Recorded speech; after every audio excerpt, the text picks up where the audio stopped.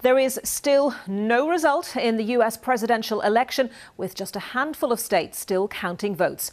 President Trump has appeared at the White House, repeating his assertion that he has won Tuesday's election and accusing his opponents of trying to steal it through voter fraud. In his first public remarks since the early hours of Wednesday morning, Mr. Trump said the legal action he was taking in the most closely contested states was to protect the integrity of the election. But he gave no evidence to back up his allegations.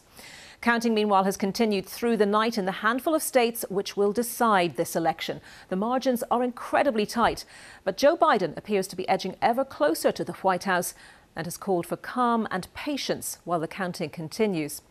Well, he is currently projected to have 253 electoral college votes and Donald Trump 214, and 270, as you can see there, is the number needed to win the White House. The key remaining states are Arizona, Georgia, Nevada, Pennsylvania and North Carolina. Joe Biden increased his lead by winning the 10 electoral college votes in Wisconsin.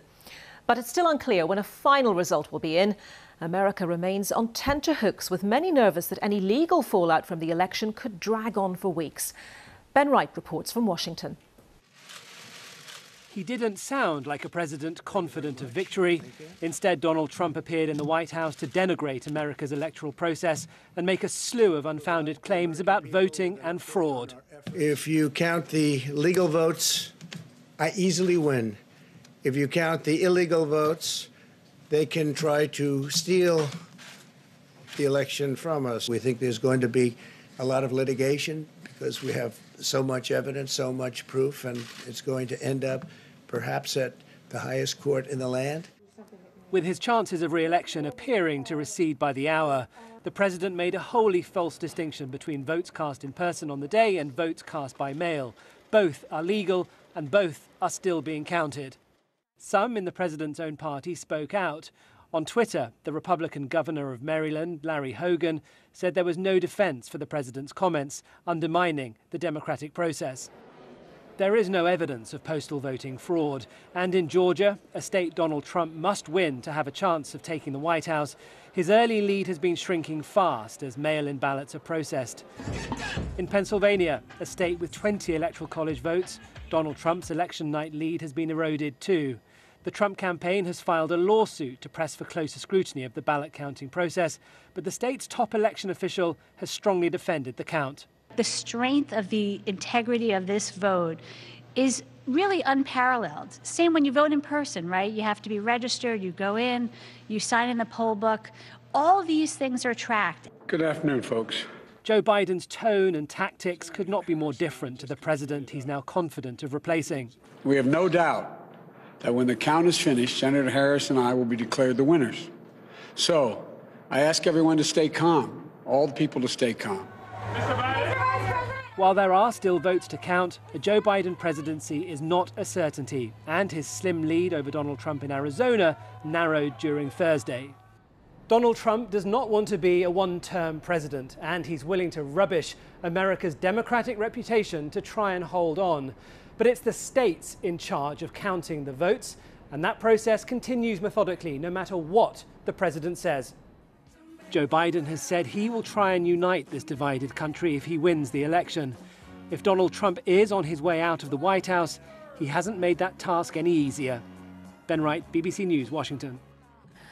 Well, we just want to take you through those votes in the remaining key states still to declare.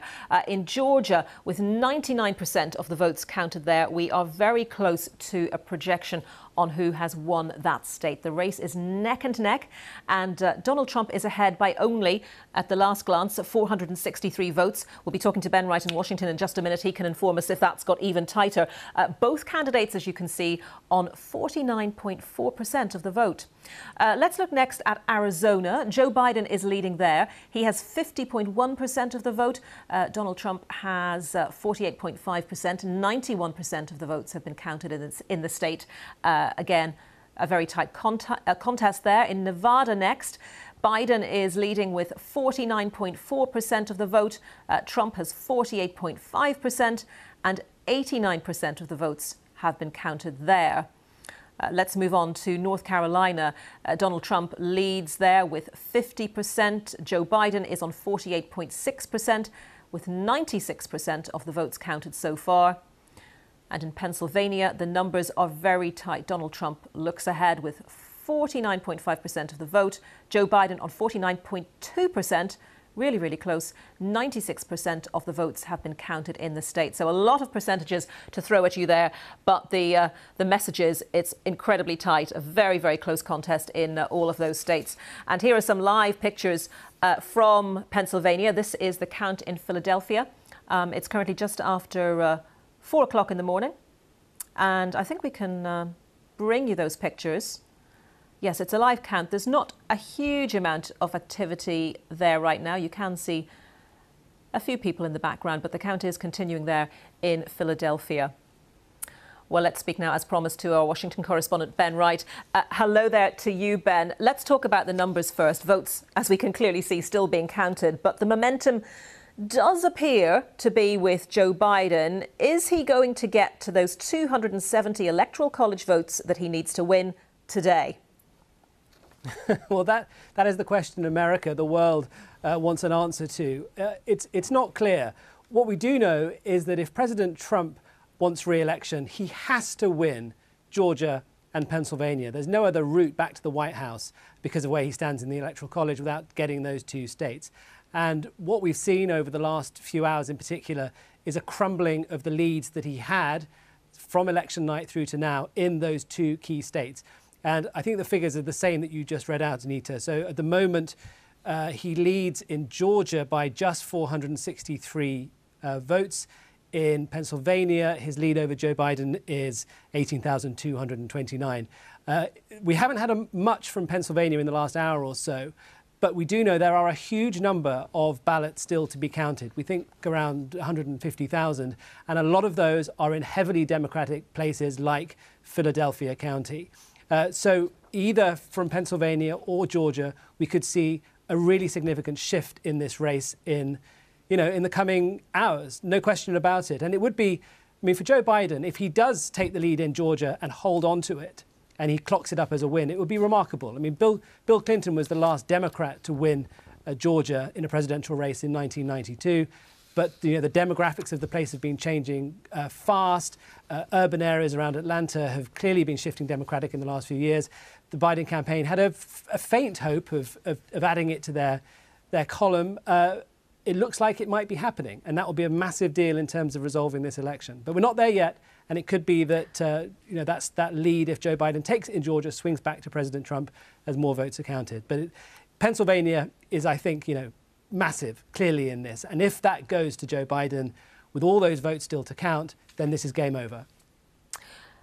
Let's talk then about what's going on in the Trump camp right now, Ben. Donald Trump clearly persisting with claims that he has already won this election, that there's widespread fraud going on, but without, it's important to keep repeating, presenting any evidence to that effect.